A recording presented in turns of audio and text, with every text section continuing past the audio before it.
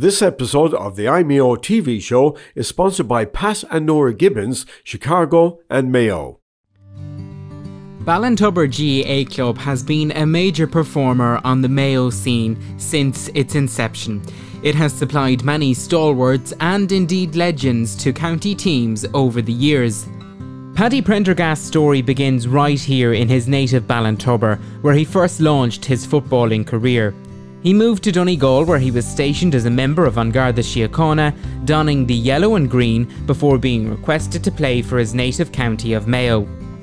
I played with Donegal in 46, wasn't it?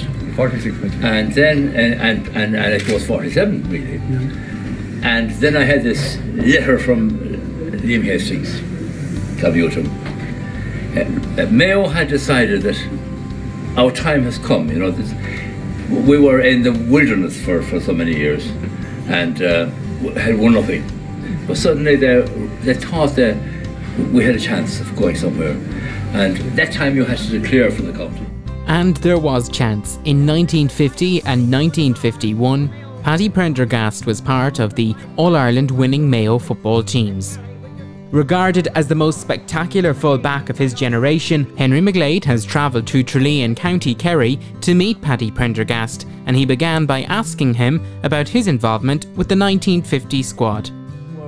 We were all in Mrs. Gauls, and we were playing football every day. And then we played, and we were playing ordinary football, you know, kicking back and over. And then the match was on at 4 o'clock or whatever, and you know, it was very serious. You weren't going to show yourself as being weak or being defeatable or anything, you know, because it was part of your life. Yes, it was very much part of your life actually. And the fellas who were close friends afterwards, they were on the team, the likes of Flanagan and Co, you know, Mixer and Sean, and it were a very close-knit unit, our team, very, very close, very, very good friends, and the friendship, I'd say, lasted a lifetime, you know, in most cases. Yes, they were a great bunch of lads. There's no two ways about it. I don't know if we ever appreciate how good they were, you know. Yeah. Langan and company and Flanagan. Do you often look back at those days, Paddy? Well, I don't actually. Well, I do if I meet somebody who knows, who knew about or saw some of the games, or knew the lads I played with. We definitely would talk a lot about it. But when I think of it, and I think of it occasionally, you know, comparing them, if you like, with some of the present day fellas. There were some great footballers among them, you know. Lange was a great footballer, Flanagan was a great footballer, you know, and many others, Mixer, Mongy, you know. They were totally committed. After you won the All-Ireland, what was it like going back to Ballintubber after that? That's a good question. Of course, we were on a high. I mean, you were a hero in Ballintubber. Huh? You were a big star in Ballintubber. I wasn't saying that they made me too big a star at all in Ballintubber. You know, it was great. And people cycled to Croke Park. I know. From Mulroney and from Foxford and from all over the place, you know. From Achill. And from Achill. You're quite right, Sean. Extraordinary. And geez, can you imagine their joy? When they, it was worth the cycle and the coming out of Croke Park after winning. You know, they were 7 foot high. Yeah, and having the cycle all the way back home. yeah. Oh, absolutely. You know, the support was wonderful. Yeah. Like the previous time was 36, when Jackie Carney was playing then and captain. And Corrells and all those, that was 36. And Jackie Carney is still now there with us, and Gerald Correll, and some of the others who were there in 36, they were involved with us. Actually, it was a different world, you know. Sure, yeah. It was. Yeah. It was remarkable. Well, it's a remarkable story, Paddy. It's a remarkable story. Well, I think that they were extraordinary, really. Yeah. The fellas who who brought us that far, you know. Paddy, would you have any advice for modern day footballers now? I suppose, you know, they say probably the most important thing is the game. The game is the most important thing. Yeah, forget about the opposition. You go to get involved and stay away from the elbows and from all this racket, you know. Play the game. Play the game. Play the game. Good note to finish on. And if you have 15 fellas playing the game, as you know, Tony, playing at their best, they're some bunch, you know.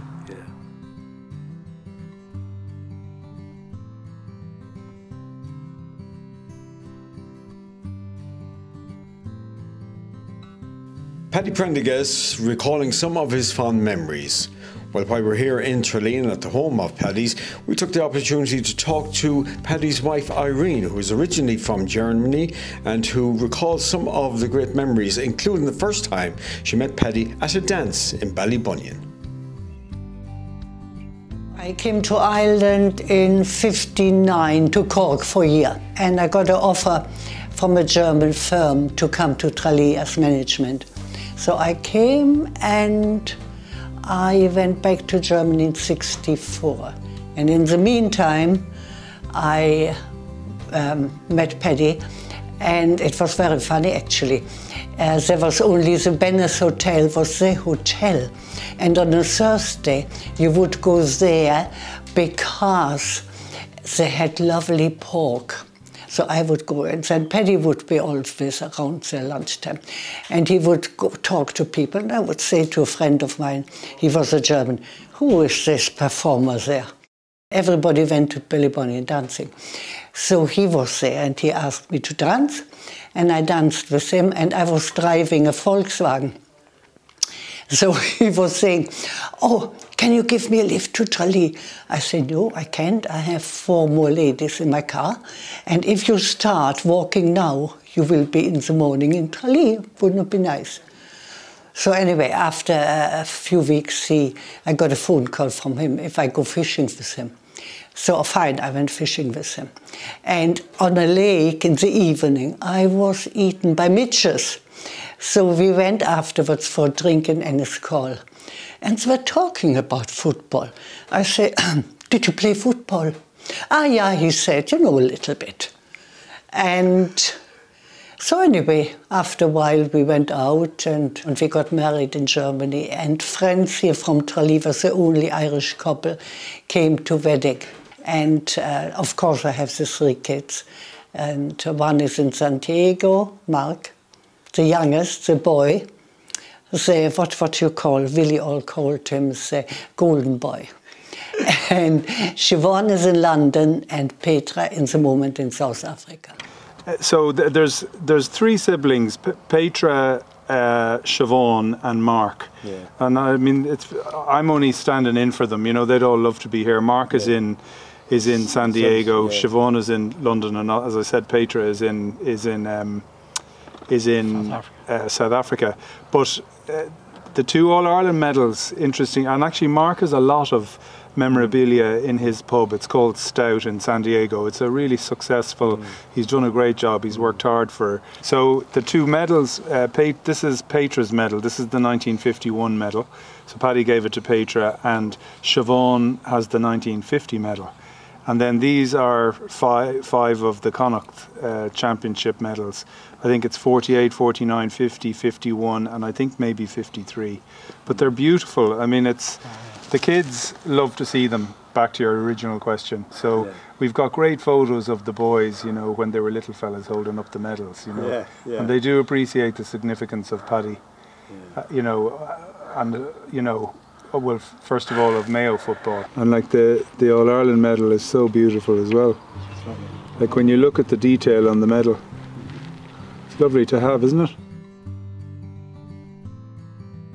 Tony O'Connor is chairman of Ballintubber GAA Club. Our association with Paddy goes back many, many years, and you know, it's a privilege and a great honour for me as chairman of the club to be down here in Tralee celebrating a very special occasion. 70 years ago this weekend, to have our own club man, our own neighbour, our own relation, in fact, distant relation, hale and hearty, and telling so many stories, and the fun and the crack that you have with Paddy. I mean, this is what brings us down to Tralee. We love coming to Kerry, and it is something special to visit the likes of Paddy Prendergast and his good wife Irene and the family, to celebrate, enjoy, make the most of every day. We actually love coming to Tralee and love coming to Binners. When Mayo play in Killarney, we stay here. We visit Paddy and his friends down here. There is, you know, Henry, there is a little Mayo mafia down here, you know, on here. The likes of John Early and Johnny Lyons and, you know, Paddy Joyce and those people. And I suppose the Don Corleone of the whole lot of them is Paddy P. We're here now, as you said, to mark the very special 70th anniversary of that great win Mayo against Slough in 1950, and of course Paddy Prendergast, one of the legends. You have a special presentation for him tonight. I must say, Henry, now, it's an honour and a privilege, a special privilege for me, on behalf of all of the people in Ballintubber, to just present a simple token of a club tie to our own legend. And a legend he is, go down in folklore, you know, our legend, the greatest fullback probably of all time. Fullback in the Mayo team in 1950 and 51. So it's a privilege and an honour. I'm going to present Paddy Prendergast with this club tie. So maybe Paddy, if you will join me here, Paddy. Paddy, it's a great honour for me as chairman of Ballintubber GAA Club, and a privilege indeed, to present you with a small little token of what you mean to our club. You know, you're an icon in Ballintubber, you're an icon in Mayo, and I hope that you wear it for another 40 years, Paddy. Thank you very much indeed. There you are, Paddy. We're here to honour Paddy Prendergast tonight here in Tralee, and it's very personal for you because you come from the same village as his family, and your family would have grown up together. Yeah, we grew up in the same village. I remember I was only very young when Mayo won the 1950 All-Ireland final, but Paddy was a legend at that stage. He was the personality and in the village, and we were very proud of him. And my dad used to go feeding the cattle every day, and he'd drop into the Prendergasts, and the two sets of Prendergasts and the Meanahans and the O'Connors. He'd visit them all en route. So that was the lifestyle that we had at the time. And football was a big topic, and the achievements of Paddy Prendergast were high on the list. Would that have influenced you in getting involved in the GAA locally? Oh, it had a big influence. I mean, when you have a hero like Paddy was in the 50s, like when you were growing up, there wasn't much more to be doing at the time, only playing football, and we used to look forward to going down to Tom Prendergast Field and kicking the ball there when I was growing up. It was only a makeshift field, but it was still nice to be able to have that opportunity. I can remember one of the first games, 1950 and 51, when Paddy was playing, and hearing Micheál O'Hare describing and so forth. So you had an image even at that stage, and then getting to know Paddy here in later life, and whatever about his football prowess or anything else, he was always, I'd describe him as Pharaoh's little guy, look. Yeah, and that I think that's more important than any wins or losses or anything else, to be that, you know. Yeah, you've always said, like, with all the medals you won, you know, your All-Stars, All-Ireland medals and that it's more about that as well, isn't it? They're a great family, the GAA, and you make great friends. Yeah, that's most important to you. And I think what it has done for the people of Ireland, and again, going back to Mayo, one All-Ireland that we're playing in recently, maybe in the past 20 years or something, being in Dublin, and in hotels, there were so many Mayo people of Mayo descent from other countries, especially the United States. And Noel, being the first kind of Kerry man to get an All-Star, it must have been a very proud moment for you. I suppose it was. It wasn't easy. You're hesitant about that. It was, yeah. But I suppose essentially it's a team game. Yes. And if you get awards like that, other people had to be backing you up as well and playing with you, and you get the breaks for it. And as well as that, there was a very good prize going that time. There was a trip to San Francisco in the middle of winter. which was a big bonus. Yeah, when where the sun was shining. But the game has changed an awful lot from your days, hasn't it? It has, yeah. Would you like to be playing? And not that much, you know, in our time, from Paddy's time, our youth, you know, be very but similar, but it has changed. If you, Paddy would probably agree with that as well. Yeah. I wouldn't, because I think there's so much emphasis on running, and this passing the whole time, you know. Yeah, it's just changed dramatically. Kicking it 50 yards, well, they'll tell you that's an old folk talking of one of the old folk, so they won't listen to that yet. It's important for you to be here for Paddy Prendergast tonight. Yeah. Well, it's important for all the memories, you know, people we've met so many more and do work with, but especially for Paddy, it's great.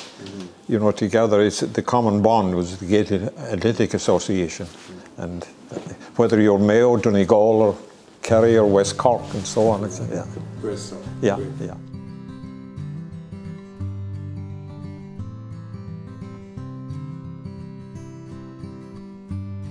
I suppose I left Louisburg in 1967, and I went to Templemore, where I joined the Guards. I went to Sligo then in August the same year, and I stayed there. I had 13 of my best years of my life were in Sligo. I went there as a 20-year-old, of course, and single and all that kind of crack. It was very good, you know. Did you play football at that time? I did. I played football in Sligo, you know. I came here in May 1980, so I was only here a few days when one of my colleagues, he said, I'll take you out to meet a man, a great Mayo man here, Paddy Prendergast. I didn't even realise that Paddy was in Tralee at the time. So I came out anyhow, out to Paddy. Paddy was flat out doing nothing when we arrived out, you know. Yeah, so it was love at first sight, I favourite between myself and Paddy. And you've been lifelong friends. Lifelong friends, yeah, ever since. You're very close to Paddy, and of course you're kind of a driver for him as well. You travel together for matches and for other occasions. Oh yeah, we have travelled all over the country, in the last number of years with Paddy, John Early, Denny Long, the late Miles Gibbons, brother of John Gibbons, John that played with Mayo. We travelled all over Ireland, up and down. You must remember some great stories. Oh, we had some wonderful stories. But all those trips, you know, that we made up and down the country, we always ended up in Adair, in Collins' pub in Adair. That was part of it. And it was unbelievable, really, you know. The locals, if Mayo were playing, the locals would often come into the pub about 6 o'clock. They'd say the Mayo crew will be arriving, you know. And we'd normally be coming back around 6 or 7. And sometimes we wouldn't have the car stopped when Paddy be out, you know, going in. And other times we might be in before him, and they'd say, is he with you? There's no names. Is he with you? So they all know, yeah. But they thought so much of him, like he was a legend, you know. And I must say that Paddy's loved here in Kerry. He's loved in Kerry, you know. They're mad about him. I suppose back in the early 70s, I met Paddy for the first time after some club game here in Tralee or Killarney, I can't remember now, and kept in contact, but not very much. But over the last 25 years, with the help of Paddy Joyce and John Early and the late Miles Gibbons, we travelled. I became a kind of a half a Mayo supporter, and we travelled everywhere. We had some great times, but I suppose, you know, Paddy was the life and soul of our day out, really, because, you know, there's a car radio in every car, but you could turn off the radio once Paddy sat in, because Paddy took over. And we heard, you know, the most amazing stories from when Paddy was a young man in Ballintubber, right up to the time he was in Donegal, and calling around to schools and doing all the things that a very good footballer in those days did. And obviously he was very popular. And we had some great times. And I suppose, like Donny said earlier on there, the thing that strikes me most about Paddy P is that you meet Paddy P and there's something special about him. And I'm not just saying that because we're here tonight. You know, I tell the story about my wife has no interest in football. She wouldn't know one footballer from the other.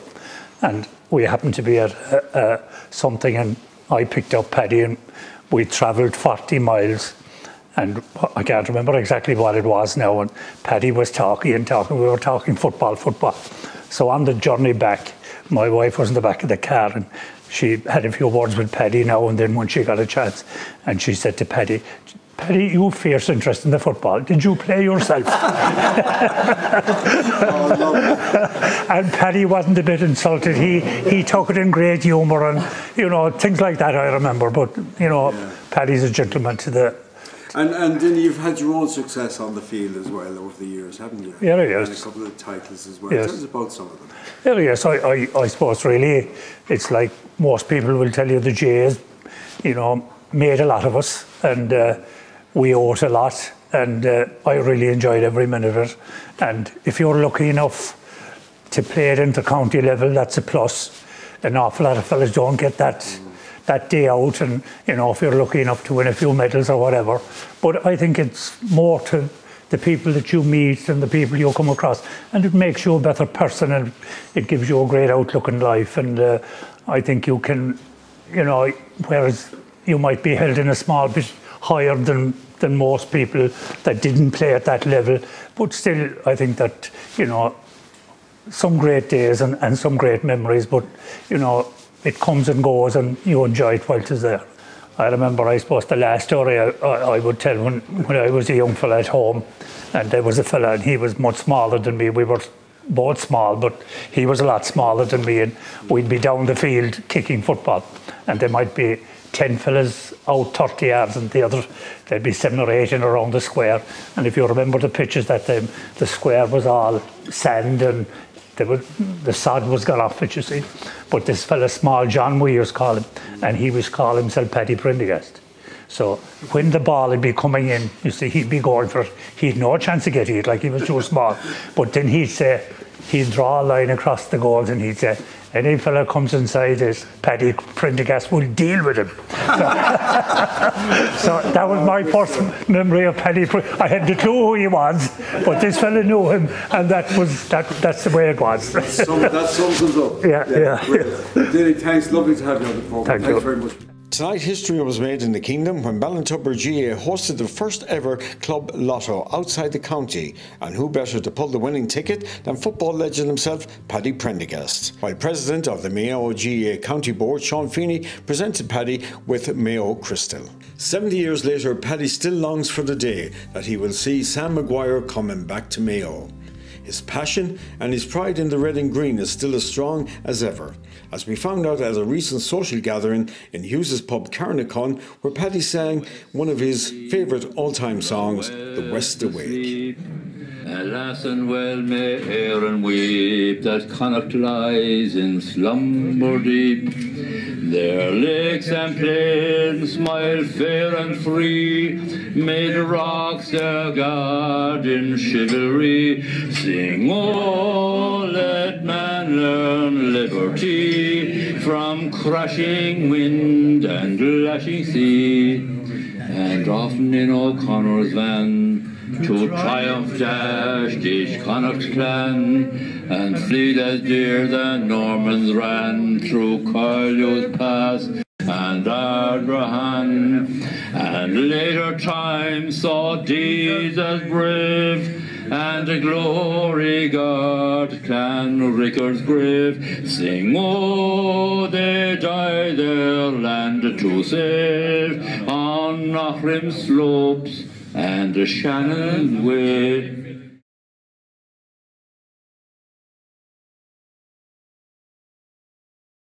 This episode of the iMayo TV show is sponsored by Pat and Nora Gibbons, Chicago and Mayo.